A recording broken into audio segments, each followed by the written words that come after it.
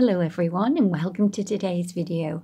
I'm Susan from Tiara Lace Crochet and today I'd like to share with you how to crochet the twisted fringe etching. So let's begin. For the demonstration today I'm using a 4mm hook and a DK yarn, which is a 3-weight. So I've started with my slip knot and now we're going to chain 8 just for the sample.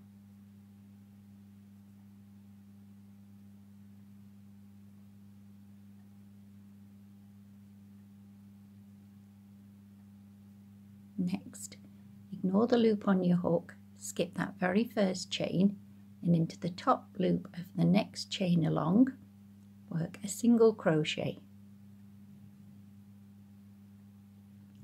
and then work a single crochet into each chain to the end.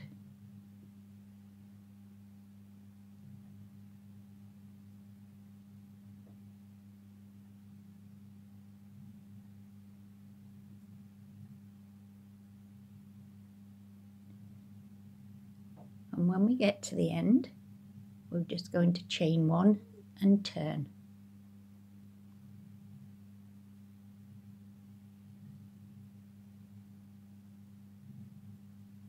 So there's your first little row done. Chain 1 and turn. Next, find your very first stitch, insert your hook under both loops, yarn over and pull through, and also pull through the loop on your hook to work a slip stitch. Now we're going to start with the very first fringe. Next we're going to decide how long the fringe needs to be. So I think the fringe length of about 3 inches is ideal, so we need to double that, and we're going to pull up the loop that's on our hook to measure 6 inches.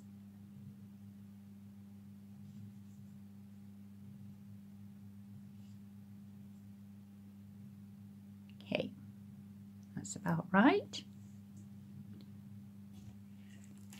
Then we need to, if I just zoom out slightly, it's easier for you to see. We pinch the base of the work just here, and you're going to rotate your hook. So just bring it round like so, again and again and again, making sure the loop stays on your hook.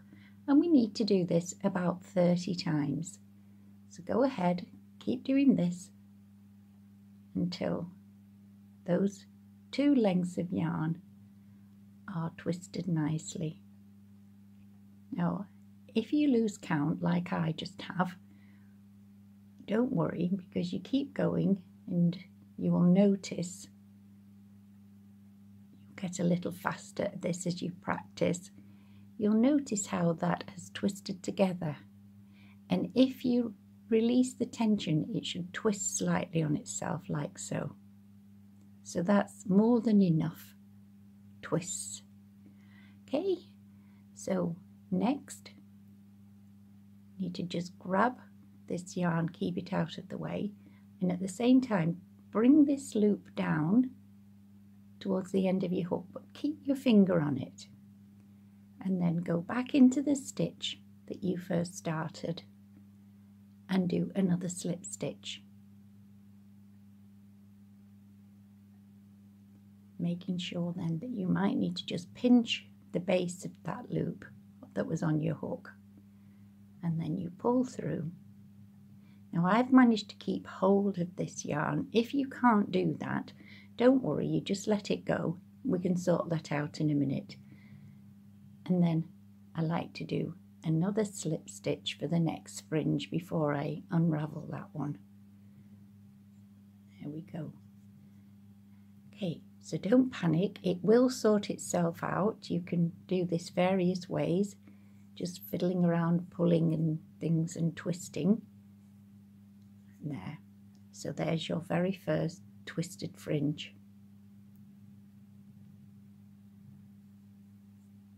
Next, we're just going to repeat and do the exact same thing.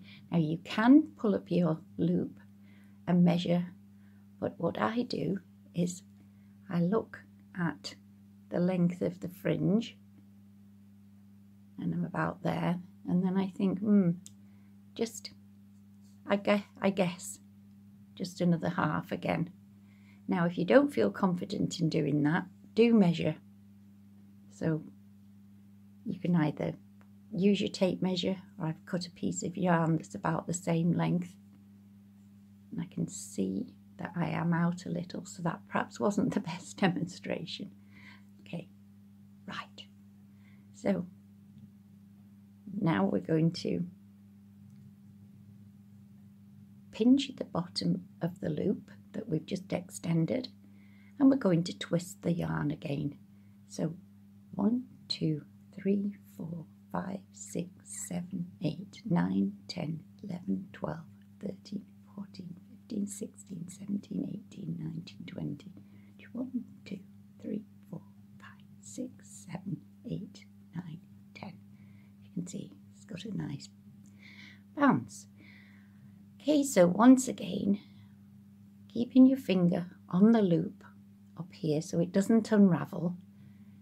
You might find using your little finger, that's what we call it in the UK, or sometimes the pinky finger, and come back down to your work and back to the same stitch and grab the yarn and work another slip stitch through the loop on your hook. If you need to let go of the yarn off your pinky, don't worry, and then just pull through.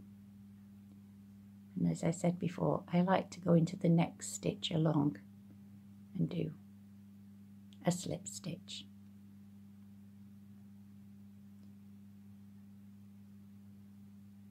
And if we have a look, it's not as neat as we'd like, but it's not too bad. Sometimes I'll just roll between my fingers like so and pull up, and then it kind of like makes it look a little bit neater. There we go. And once again, we use this as a guide.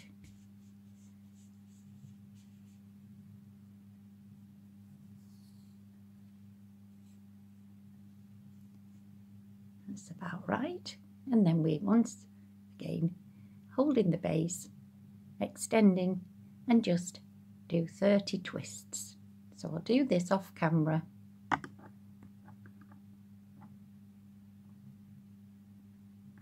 So there we are, it's twisting up nicely. So back into the base, yarn over, pull through, making sure this little stitch here doesn't. Let's wait for the focus, and then finish our slip stitch. Go into the next stitch, slip stitch, and that will form the base of our next fringe. So let's have a look how this one's doing. You can see it's a bit of a jumble. So we can just, once again, you can start at the base and actually unravel, put your fingers in and unravel, and just pinch it from the top and then let go, or do a little twist, and it sorts itself out.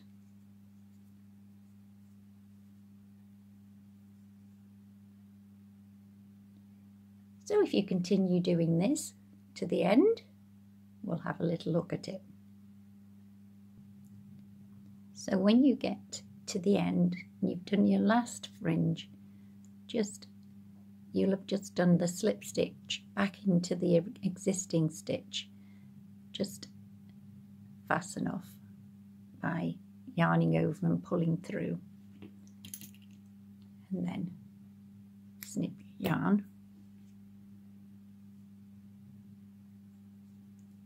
And there you've now finished your little sample.